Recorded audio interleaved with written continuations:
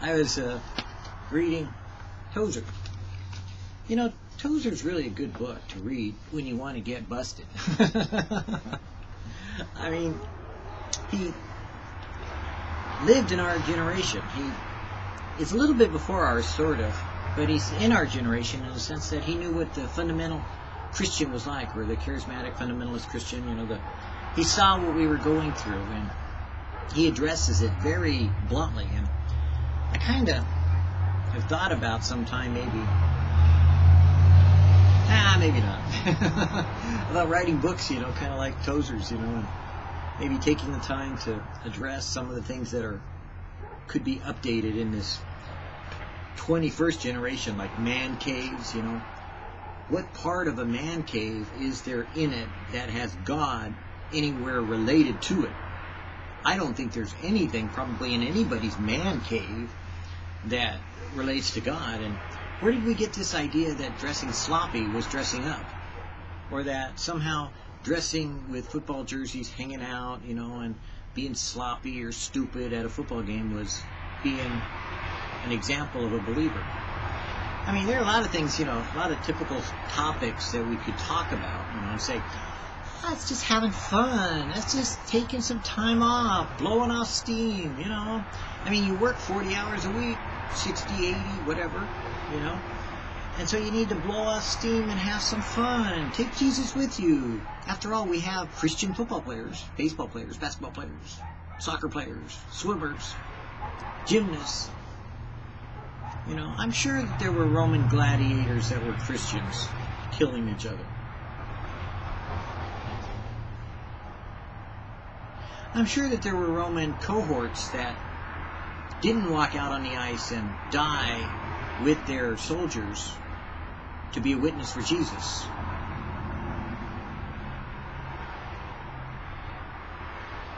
I'm sure that those that were standing, the centurion, on the side when he watched those soldiers stripped down to no clothes rather than deny Jesus, and he decided to go out and stand with them.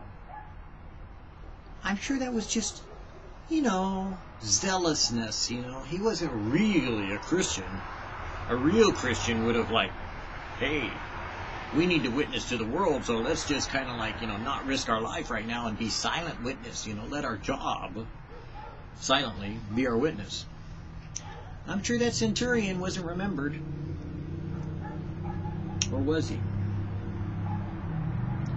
Tozer is not a good book to read if you're one of those compromising Christians nowadays. As a matter of fact, if you're compromising in some way, you don't want to hear this devotional right now, because I'm warning you ahead of time. It's going to address your selfishness. It will address your idea of your own rights to yourself. After all, you know, I have my time, you know, and God has his time, you know, and I give him tithing, you know, so he's got his time to stay, you know, kind of like over there, because I need to fulfill my purpose. Right. Okay. So I laugh at, you know, when I was reading it, because, you know, there have been times in my life where, you know, first of all, I've had a lot of jobs, you know. And because I was disabled so many times in my life from Crohn's disease killing me, you know, nearly dying 3 times, that, you know, I had kind of a weird resume anyways, but then I had kind of a strange resume when there were gaps from me nearly dying that couldn't very well put them down, you know. I mean, it's kind of like, what kind of person would hire a handicapped person who's dying from Crohn's disease, you know, and suddenly go, hey, you know what, I think I'll give you a job. So, you know, my resume was always very creative, you know. Being a freelance writer, I guess that was some of my gaps, you know.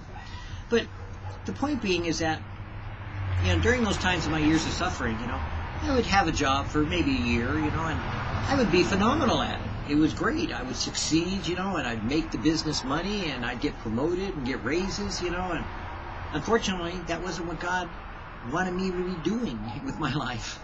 You know, because I was always trying to get into being normal when God made me, dare I say, abnormal? Well, okay, maybe.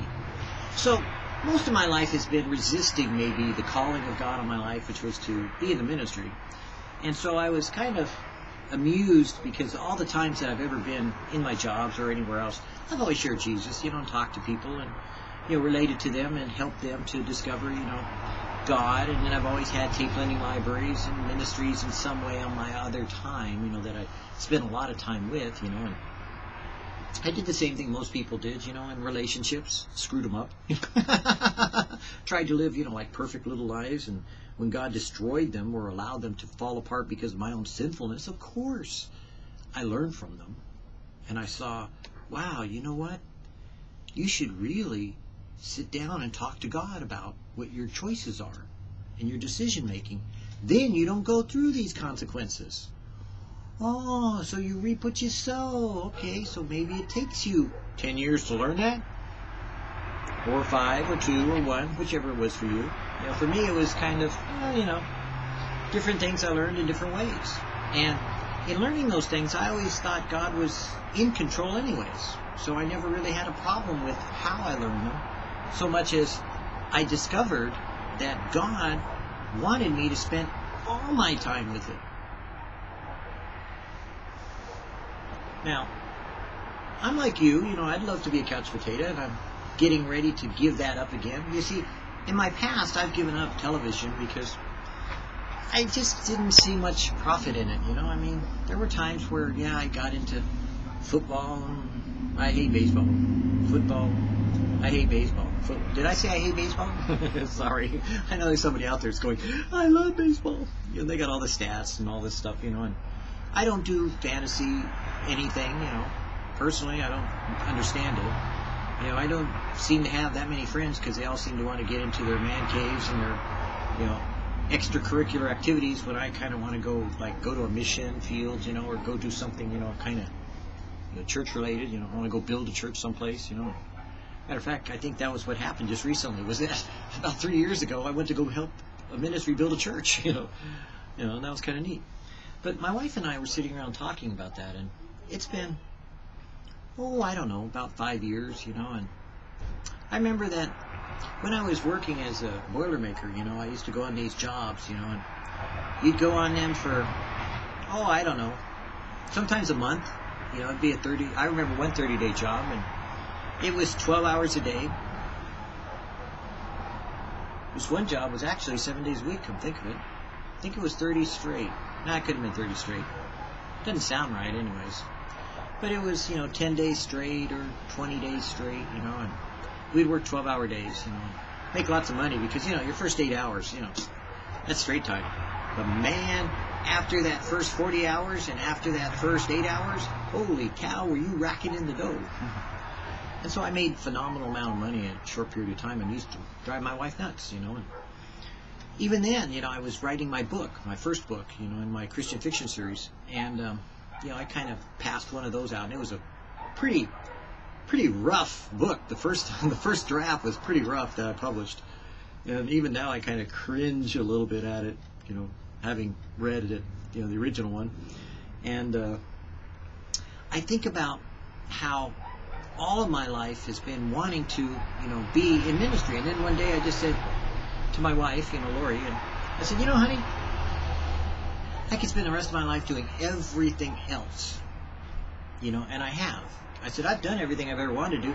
I've gone to Jerusalem, I've gone to Israel, I've gone here, I've gone to Alaska, I've lived here, lived there, done this job, done that job. I said, what I really want to do? I just want to do the ministry, and so, tell you what, let's just do the ministry. Let's see how this works. And sure enough, when the economy crunch came along and everything was happening and falling apart and stuff, bingo. I went, man, everybody else now is discovering what I discovered, So, I think you need to sit down and have a talk with God. If God has put a calling on your life that He wants you in ministry, and He wants you to do something other than your 9-to-5 safe little world where you created this typical American dream that you have your washer and your dryer and your, man cave and your 4 or 5 cars, 2 cars, whatever, and your reinvesting into another rental unit now, and you're building up your little paneled houses like the children of Israel did. And you're getting secure one more time because the economy's beginning to come back. Let me give you something that Keith Green said to us one time in the Jesus Movement. He said, this generation of souls is responsible for the generation that it's born unto for salvation. In other words, if a person in your generation doesn't know Jesus, that's your responsibility. So what are you doing about your generation for salvation? Because I can look around and say, I think we're looking at a new generation that really has fallen far away from knowing anything about God, much less about Jesus. So, where are the third and fourth generations from the Jesus movement that we should have raised up our children in the godly way that we were supposed to? Or have we forgotten what we were called to do because we picked up our Harleys? We now have all the music we ever wanted from the 60s and the 70s and the 80s. We have done our own thing. We have gone our own way. We've become yuppies. What happened to Jesus along the way? Where is your relationship with God today? Are you more involved in God's ministry for you? Or have you become less caring about the generation you're a part of and the responsibility we had as the last generation, knowing that Jesus is coming, to declare to the world that the end of the world is at hand? What are you doing today to let someone know with all your heart, soul, mind, and strength that God is real and alive? Have you taken stock of your life? And are you willing to stand before God today and say, Lord, look at my life. I'm such a success for the ministry. Oh, really? You were such a great missionary? No. Oh, you were such a great pastor? Well, no. You were such a great elder? Well, no. You were such a great deacon? No. You were such a great... Well, what did you do? Well, you see, I was a pipe layer, and I was one of the best pipe layers there was. Matter of fact, I had a high score on Warcraft. I was one of the great Warcraft winners. I even hit highest of my own server. Really? Okay. Well, that's good. And Jesus will say, I'm proud of you. I'm glad you did that. Now, did you do what I said? Did you love your wife? Did you love your children? Did you raise them up in godliness? Did you love the people around you? Did you care about them? Did you reach out and touch people? Did you hear the cries of the needy? Did you minister to them? Did you send them a check? Did you open your door to those that knocked at your door and said, welcome, come on in. I want to feed you, I'll clothe you, I'll help you. Did you do any of the things that I said? Really? None? Wow. Do you know me? I don't think I know you. Man's fall created a perpetual moral crisis. For as by one man's disobedience many were made sinners, so by the obedience of one shall many be made righteous. Romans 5:19. The fall of man has created a perpetual crisis. It will last until sin has been put down, and Jesus reigns over a redeemed and restored world. Until that time, the earth remains a disaster area, and its inhabitants live in a state of extraordinary emergency. Statesmen and economists talk hopefully of a return to normal conditions. But conditions have not been normal since the woman saw the tree was good for food and pleasant, and to be desired to make one wise, and took of the fruit thereof and did eat, and gave also to her husband with her, and he did eat. It is not enough to say that we live in a state of moral crisis. That's true and obvious. But that is not all. For the fall has affected every part of man's nature. Moral, intellectual, psychological, spiritual, and physical. The entire universe has been affected by the fall of mankind. Man's whole being has been deeply injured. The sin in his heart has overflowed into his total life, affecting his relationship to God, to his fellow man, to everyone and to everything that touches him, and to every place that he lives and any place that he goes. It is all affected by his corruption. For he is born in corruption, was conceived in corruption, and will die in corruption. To me, it has always been difficult to understand those evangelical Christians who insist upon living in the crisis as if no crisis exists. They say they serve the Lord, but they divide their days so as to leave plenty of time to play and loaf and enjoy the pleasures of the world as well. They are at ease with the world, and as the world burns, they are content to watch it. And then they can furnish many convincing reasons for their conduct, even quoting scriptures if you press them a bit. We occupy until he comes. I wonder whether such Christians actually believe in the fall of man. It's dangerous to read Tozer. It's challenging. Not as hard as Oswald Chambers and My Utmost for His Highest. But Tozer challenges you in a way that you live in today. Because the reality is, how much time are you on the TV? How much time are you on the phone? How much time are you driving to work? How much time is the Lord not with you and the Lord not on your mind? You see,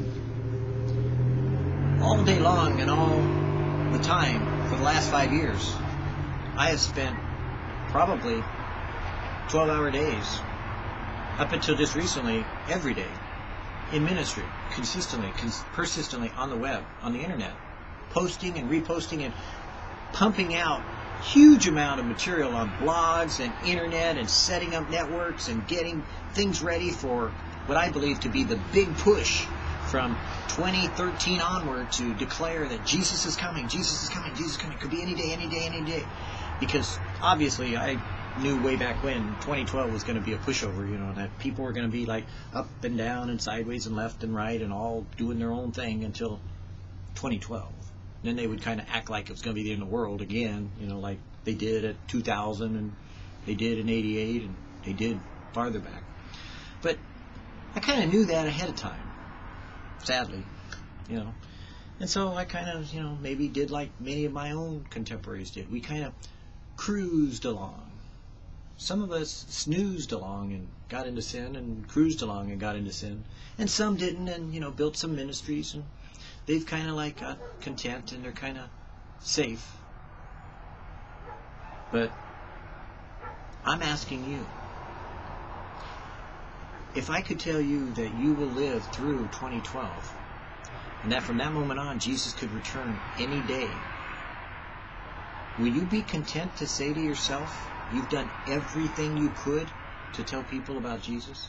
You've done everything you should for your family members that you prayed through, you've discipled, you've taught, you've cared for? In other words, is there anything left that you really feel like you haven't done yet? Because what I'm going to say to you is radical to the extreme. Drop what you're doing and do it. If God wants you to be where you're at, fine. But if you've gotten yourself into a rut, that you just stay there because you don't know what to do next, you need to stop, get on your knees and pray and ask God to lead the way. Because maybe you might have to, unfortunately for you, walk away from a lot of things to follow Jesus. Because you didn't follow him before and took up your cross. You followed him because it was easy. What about now? Have you ever denied yourself, taken up your cross and followed Jesus? Have you ever given up your home and your life? My family to this day says that I'm very much a loner. I'm like this guy that, I don't seem to, spend a lot of time with my sisters, or my brother-in-law, or, some of the people that are like back in Oregon and something, And they're all like, settled in their little homes, and they got their lives, and they do their little things, and I'm content for them, and I bless them, and I pray for them, and I leave them messages, say, hey, you know what, check out what I'm doing in the ministry, check out what's going on. And of course, being Christians, they sort of are interested, but not really. So you see, you may lose something, but you may gain something. You need to sit down and this is probably one of the few times, or maybe it's the beginning of times, that God will cause me to share this, but have you sat down and talked to Jesus about what you could do for the kingdom of God? About what your life has come to a focal point, and now you're at a crossroads? What will your life and the sum of your life be when you get done with it? Will you have said, hey, at the end of my life, I ran the race, I finished the course, I have pursued to the end, I didn't lose sight of the mark, I ran to the very end of the race, and I won? Or will you quit, or have you quit before you ever got started? Isn't this the time to kind of like find out what God would have you to do? Isn't this the time now to listen carefully to what Jesus is saying? Maybe you haven't finished what you were supposed to do. Maybe it's time you did what God has called you to do. And maybe God is speaking to you now. I ask you, because of the generation we live in, would you not reach out with your life and touch someone? Maybe it'll be in Africa. Everybody used to say, oh, don't send me to Africa. Maybe it will be. Maybe it'll be like I went to Jerusalem or to Mexico or to Alaska. Maybe it'll be in some foreign land someplace. Maybe it'll be in your own home. But if you're distracted by the world and attracted by all the riches that are coming and all the different things that you want to just kind of like play at, you know, the little tweets, you know, the little Facebook here and the tweet there, you got to need a little bit, touch base here and touch base there, but you don't really have to get personally involved. Not too personal. Not me, man. Can I ask you, at least, develop your personal relationship with God, even if you don't go into ministry, if you don't choose to be a missionary and you don't choose to follow what Jesus said to do, which was to go into all nations, baptizing in the name of the Father and Son and Holy Spirit, and discipling all nations, teaching them, to become likened unto Him, but also to teaching them to know God in a personal and intimate way. Even if you don't do those things, would you not at least develop yourself? Put aside your idols. Put aside your toys. Put aside your man cave. Put them on the back burner. Focus your attention on Jesus for a moment in time and see if He doesn't have anything yet left to say to you before you come to meet God face to face.